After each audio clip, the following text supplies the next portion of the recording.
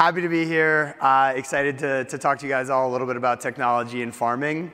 My name is Irving Fain. I am the CEO and founder of Bowery Farming. And today I'm going to talk a little bit about the intersection and the intertwining of technology and farming over many decades, many generations, and ultimately what's led us to implement artificial intelligence across all of our farms at Bowery and really think about farming for the future.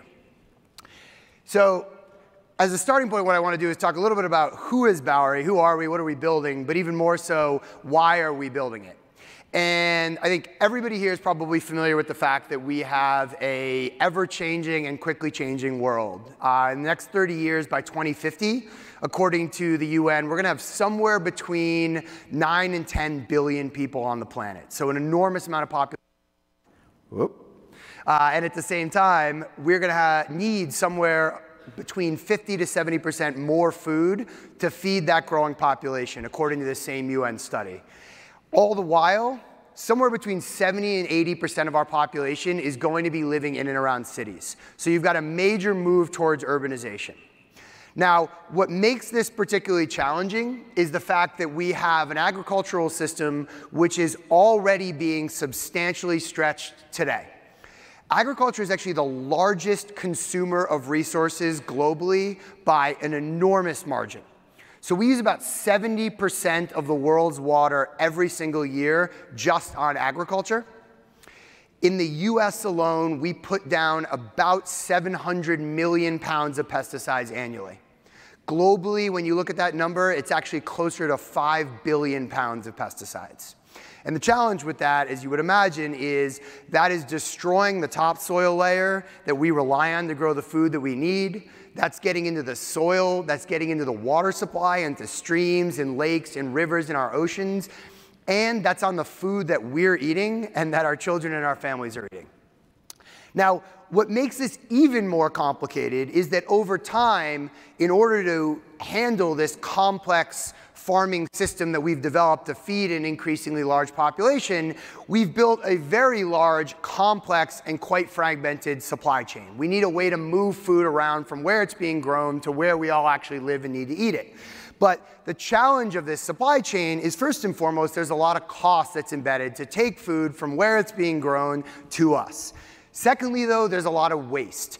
There's some estimates that say up to 40% of fresh food is actually lost from the time in the field to the actual distribution points. On top of it, there's a lot of time that transpires. From when you actually harvest a product to when it lands on where it actually needs to go. It's anywhere between weeks of time and in some cases even months of time before we get the fresh produce that we're actually eating from when it was actually grown. And all the while, we have an enormous amount of risk for foodborne illness. I'm sure all of you guys saw many different news stories over the course of the last year. Just last year, there were more instances of foodborne illness in that year than we've seen in the last prior decade. So there's a problem on this side. And then on the other side of it, we're losing nutrition. Up to 50% of our nutrition in our fresh food is actually lost in the time when it's harvested to actually where it gets to where it's going.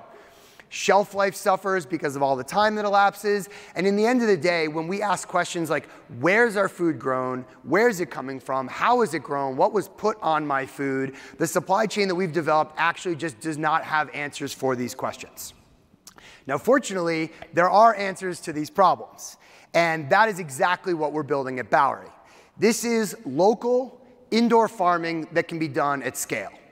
So what does that actually mean? So at Bowery, what we build is large commercial scale indoor farms.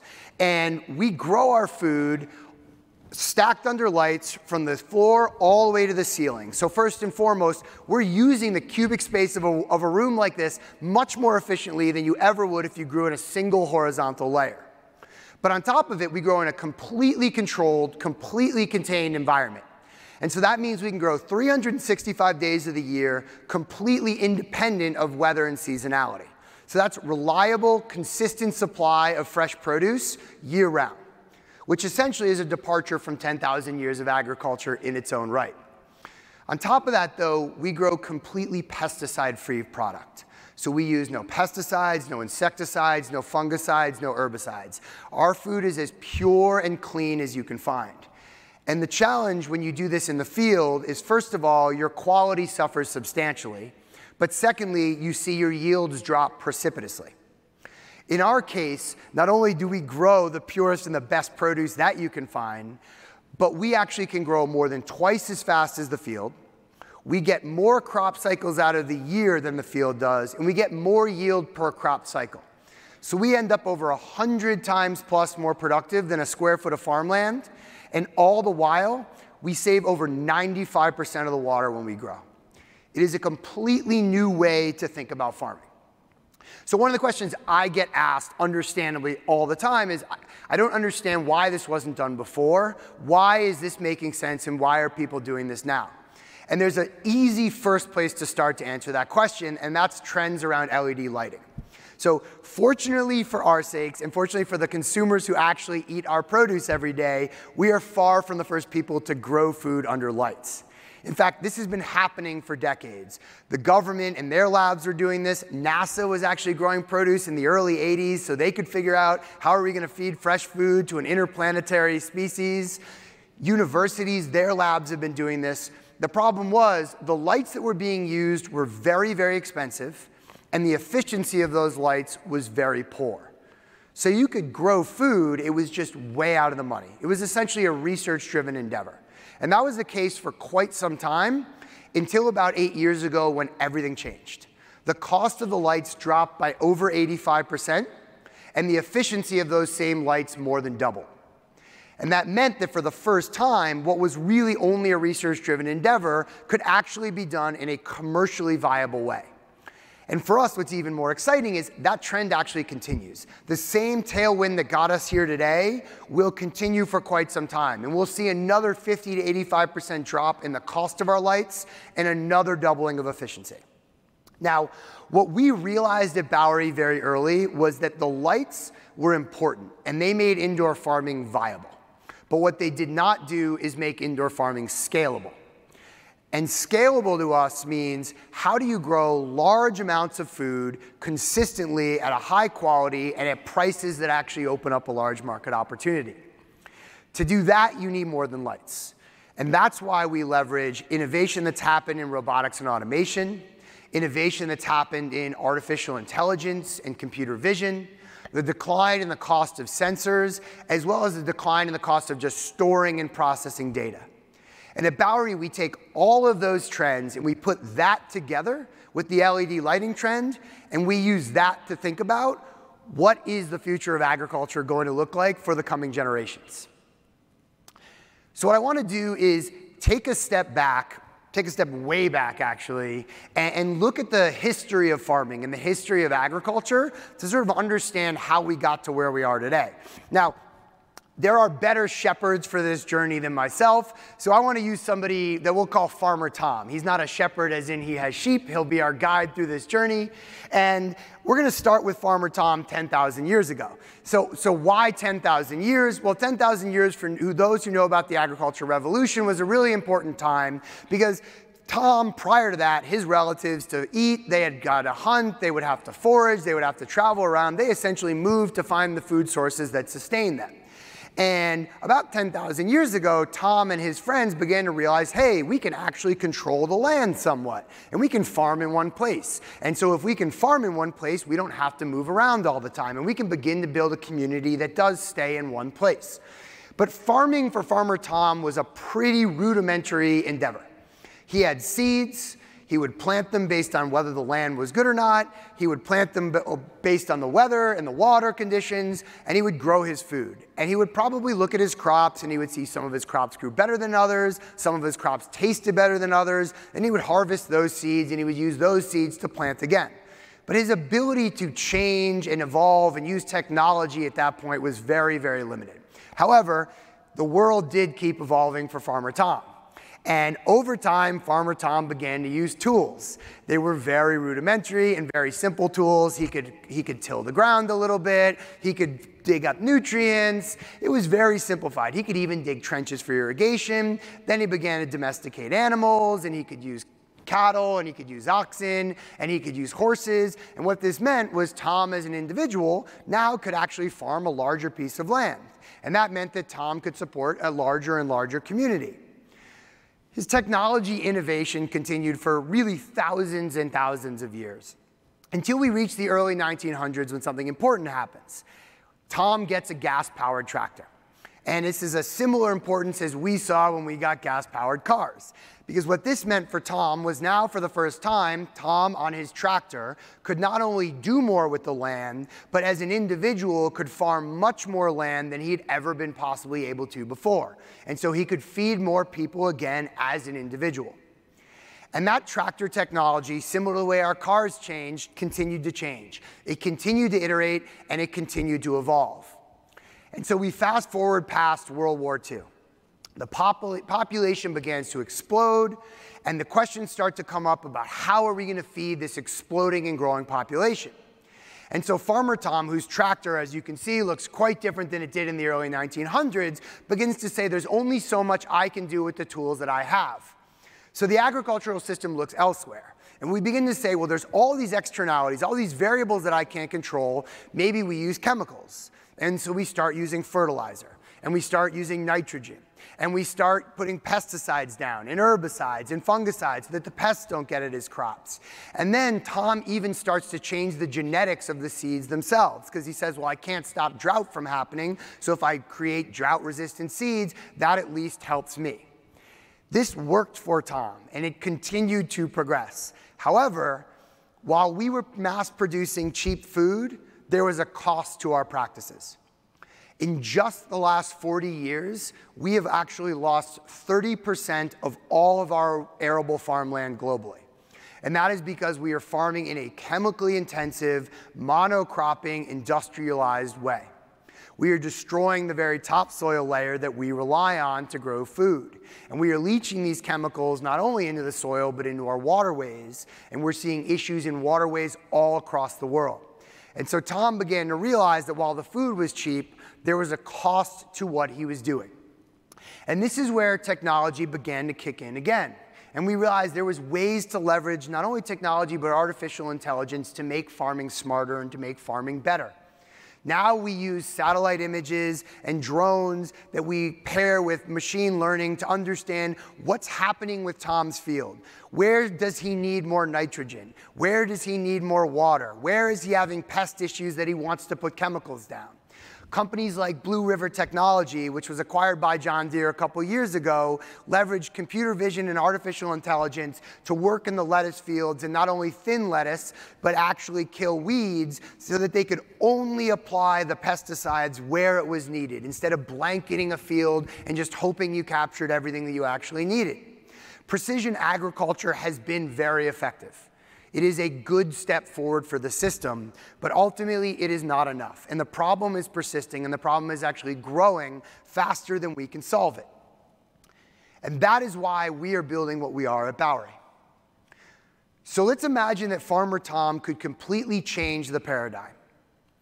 For 10,000 years, what Tom has essentially been doing is adapting his farming practices to the world around him that he cannot control. But what if Tom could bring his farm inside? And what if Tom could actually control all of these variables that he's been trying to respond to for the last 10,000 years? That is exactly what we have at Bowery. And the centerpiece for that control is what we call the Bowery operating system. So the Bowery OS is the brains of our farm. It is the central nervous system of what we do. And the first thing that it does is it takes millions of data points in real time and ingests that data in through a sensor and control system that we've developed. And that data tells us things about the health of our crops, the quality, how they're growing, the look and feel, even taste and flavor, and certainly yield. That data gets ingested into our system and analyzed. But additionally, we have a whole plant vision system that we've built. And we're taking images of our crops in real time. And we run those images through deep learning algorithms that we've developed. And we can look and say, what's happening to this crop right now? But also then predict forward and say, based on everything we know and everything we've seen, what's going to happen to this crop in the future? And then all that data, all that understanding about our crop gets run through other machine learning algorithms, and we say, okay, what tweaks and changes to the environment do we want to make? And those changes get pushed out and automatically made in our system, all without any human beings being involved. We don't need to rely on Tom's intuition. We don't need to rely on Tom's presence or his understanding. And we can iterate at a recursive learning loop that's never been possible in agriculture before. But the Bowery operating system goes even deeper. Not only does it control all of the systems across our farm itself, but it actually goes all the way down to the work management layer. And it helps our farmers know what to do, when to do it, where to do it, how to do it. So a farmer at Bowery does not need to have decades of prior farming knowledge. They just have to come in, train a little bit with us, have some familiarity with technology, and they're up and running and they're a farmer. So to talk a little bit more about what this actually means, we think about our system as having a couple of key pieces to it. And the first is the ability to control, and the second is the ability to measure and actually sense itself. So we have the ability. Tom can control the temperature, he can control the humidity in the farm, he can control CO2, lighting, so things like how much day and how much night do our plants get, what intensity do the lights get, even the spectrum of the light itself, what nutrients are our crops getting. All of these variables, which never before have been accessible for anybody in agriculture to control, are not only available for Tom to control, but he can control them at an extraordinarily granular level. He has real-time control that allows him to make changes at that moment, minute by minute, hour by hour, day by day, week by week. And so that means Tom's not only exercising control on a crop level, but Tom can make changes as a crop develops. Because what a crop needs early in its life is not what a crop needs in the middle of its life, and oftentimes is not what a crop needs later in its life as well. Now, the other advantage that Tom has at his fingertips is scale. So if you think about a traditional farm, best case, you're getting about 6 crop cycles a year, but it really is usually much lower than that. 1, 2, 3 crop cycles a year, maybe. In fact, for those that know, Warren Buffett's son, Howard Buffett, is actually a farmer. And he wrote a book recently called 40 Chances. And the entire premise of this book was, as a farmer, you have 40 chances. You have 40 shots, 40 crops, 40 seasons to make it happen and make it work. That is not a lot of time. Now compare that to Bowery, where we have hundreds of thousands of crop cycles every single year, and we have tens of thousands of different learning opportunities that are happening where we can understand the interplay between all of these different variables we were just talking about and their effects on the crops that we grow. It is a completely new way to think about agriculture and is essentially what we call science at scale. So there are a lot of implementations of artificial intelligence across what we do and what we've built at Bowery. So what I wanted to do was look at one single instance, and that is a crop recipe.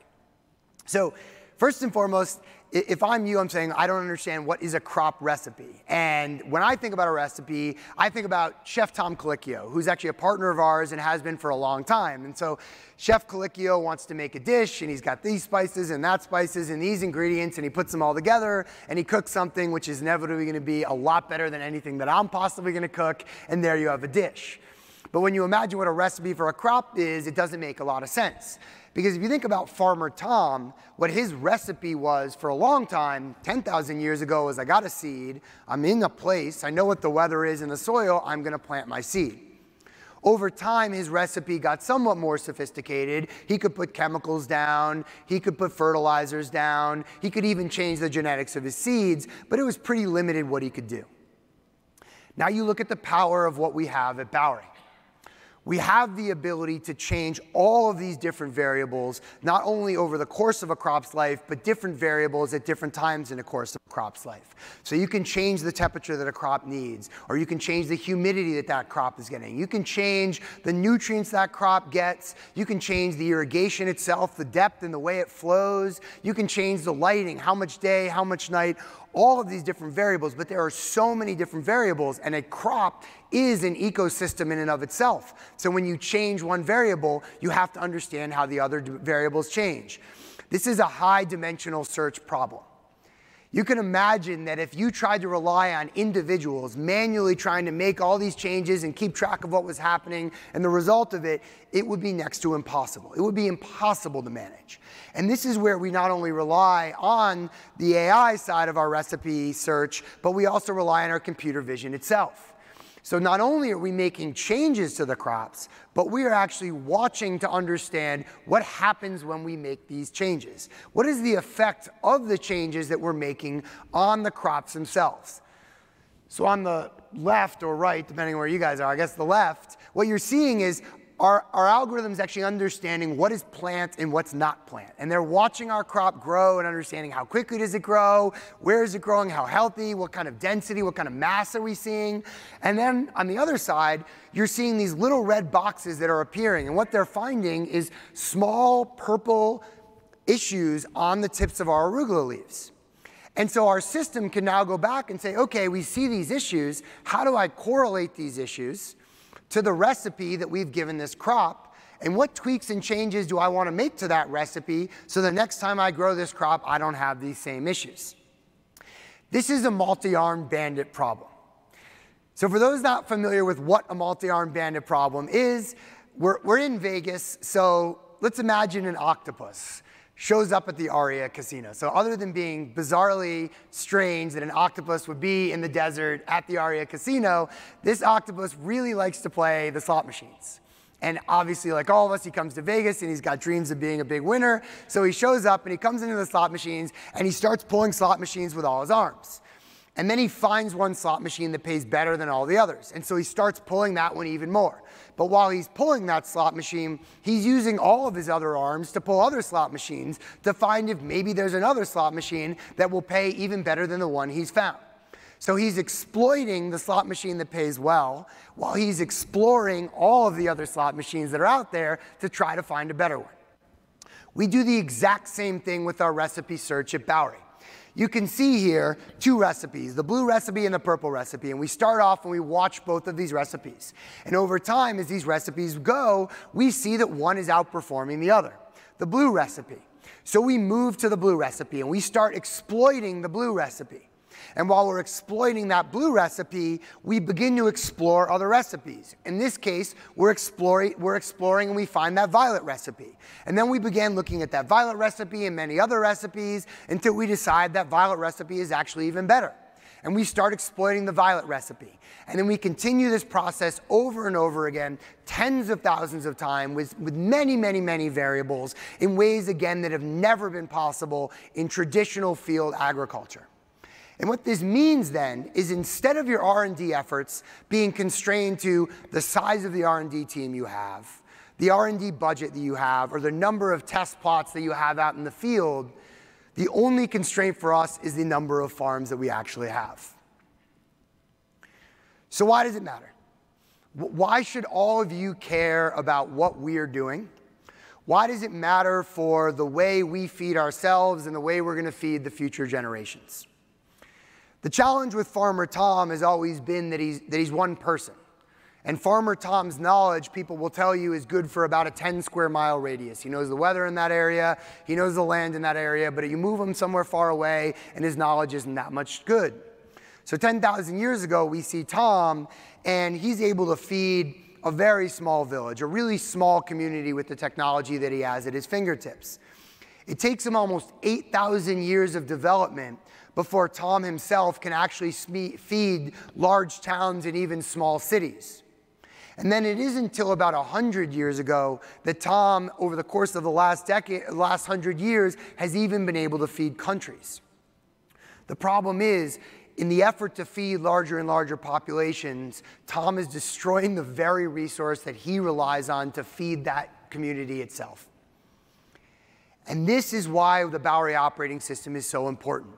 It is the connective tissue and the fabric that sits between all of our farms. Because what we are building at Bowery is a distributed network of farms. And every new farm we build now will have the knowledge and understanding of every single crop we've ever grown at Bowery, every single process we've ever run. So when that farm opens, it's smarter than any farm we've ever opened before. And then that farm itself begins to create data and begins to create optimizations that it also pushes back into the center of our system. And that system has more and more data. It learns faster and faster, and it pushes those optimizations back out into the network. And so the larger that network gets and the more data that network has, the stronger, more powerful, and more effective it becomes. What that means then is the farmer Tom of today and tomorrow looks drastically different than the farmer Tom of yesterday. And the farms of today and tomorrow look drastically different than the farms of yesterday. And it means that we have the opportunity to grow fresh, high-quality, local, pesticide-free food in every city around the world, so we can create not only a more efficient, but a much more sustainable future that will protect this generation, but many, many more generations to come. Thank you very much.